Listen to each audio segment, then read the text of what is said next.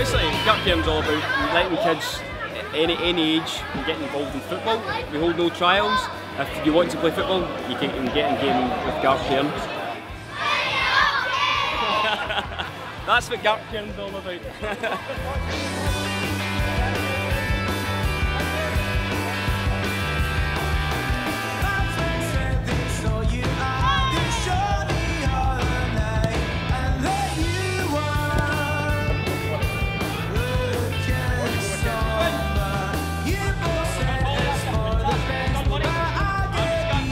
We get great coaching, we've got really qualified coaches that put a lot of effort into their coaching, and ultimately that relays back onto the children.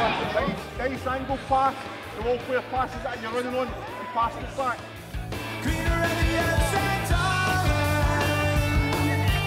That's just like love.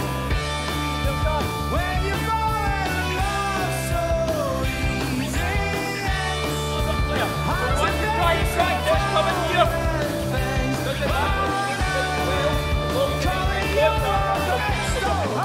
Well done.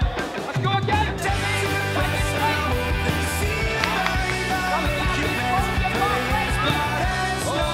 Basically, the whole idea of tonight is to make sure that Gartcairn has a legacy. So the idea is that you have a player pathway from 4 years old right up to adults, and ultimately we want players to become coaches.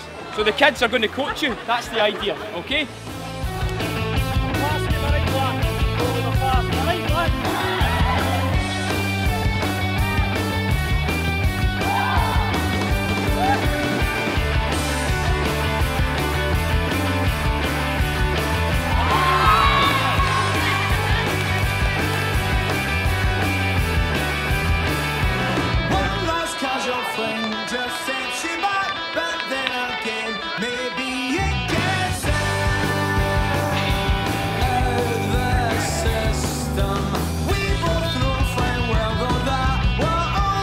We're going to introduce our new head coach, Emily McCallum. Give a big round of applause.